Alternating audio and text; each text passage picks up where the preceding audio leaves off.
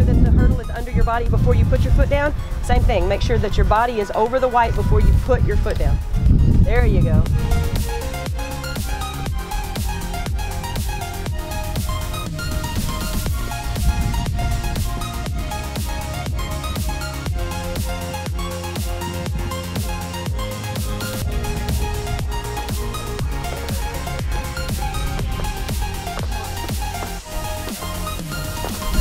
Don't reach for it, don't reach for it. Be patient and get over the top of it. Down. Down. Good.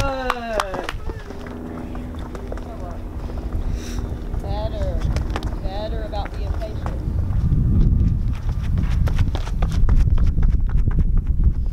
Now concentrate on what we were just working on. Put your feet up under you. Put your feet down, put your feet down, put your feet down, put your feet down. Use your arms, don't reach for your steps. If it's not naturally coming, then you don't need to be doing it yet. I introduced some new things to them today. The bounding on the turf was new to them. You saw Jasmine kind of struggle with that because she's used to bounding on the turf, but she's used to doing it at different lengths. Put them down, put them down, put them down, put them down, put them down, put them down. The other stuff that we did on the track is the stuff that we do every day. So we're always working on the ladder, to the wickets, to the hurdles. We're always working on getting their feet down, and I'm making sure that their body comes up over the hurdle before they put their foot down. Running is one of the most important things as far as when it comes to jumping, just because the runway prepares you for how you're gonna jump in like the sky and the sand and stuff. So just working on my form, my speed to transfer over to jumps, and I just want to get faster.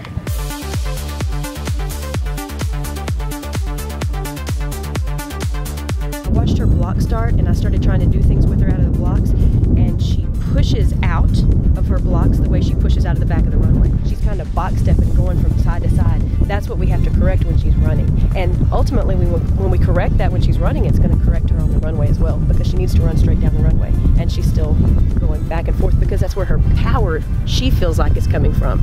And so once we straighten her out and get her to have a turnover, and because she's very powerful, she's got the power. We just need her to get the putting her feet down and being fast.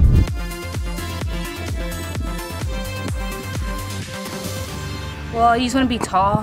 Whenever you're on the runway, you don't want to have like your legs behind you. You kind of want to have them in front of you. So everything we're doing here at practice is just going to transfer over to at meets and when we perform. All the little things just come together, especially whenever you're tired. That's the first thing to go is your form. And so you just want to think about it now at practice while you are tired working on your form. So whenever you're at a meet and you're tired, it's just natural. Listen, the cones aren't like the tape. The tape on that side, when y'all did these, they're really close together, and it was a high knee, and then when you got to that last one, you took off and ran the rest of it, right?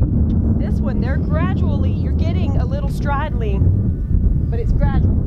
Okay, you still need to push off, you still need to drive out, you still need to do everything the way you always do, but they're shortened so that I'm making you put your foot down underneath you. Concentration runs, I think when they do it now, they understand more what I'm talking about on concentration. You have to think about what you're doing. You have to think about your loaded leg start. You have to think about low heel recovery out of that first step. You have to think about your power off the ground is what creates the knee lift that creates eventually your stride length, but to be patient in getting that. When you step out, I want low heel recovery, meaning that first step shouldn't come up and out. That first step should come here, okay? But I want it to be quick. So when you're driving out, the reason some of you get to a certain place and you hit it all the time or you step on the cone, it's usually not because you're overstriding or you're reaching. You're naturally increasing your stride, and not everybody's just going to be the same.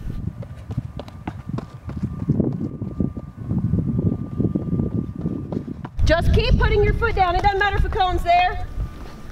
Use your arms, big arms, Mackenzie. Bigger arms, Mackenzie. Your legs do what your arms do. You have to use your arms. Good, Morgan. Don't point that toe. Don't run on your toe. Good, Aaron. Maintain the speed off the last cone. A lot of kids have been told over the years to increase their stride length. Well, if you just tell a kid that, they increase their stride length by pointing their toe and reaching out. That causes hamstring injuries, and it also slows them down. So I try to explain to them, if you're trying to jump up to shoot a layup, do you want to get high by reaching way out here, or do you want to put your foot up under you to get you power? Power is speed. So I'm trying to get them to be more powerful off the ground, and that in turn will create that knee drive and eventually create stride length. I don't know, I feel good. It's just I have to really think about it whenever I'm going over the cones. Yeah. How important is it to focus on these things that the coach is telling you to focus on? It's really important because it can make a difference between running like a 25, a 24, and a 23, because each step counts, each step matters, and how you take your steps is really going to make a difference in your race.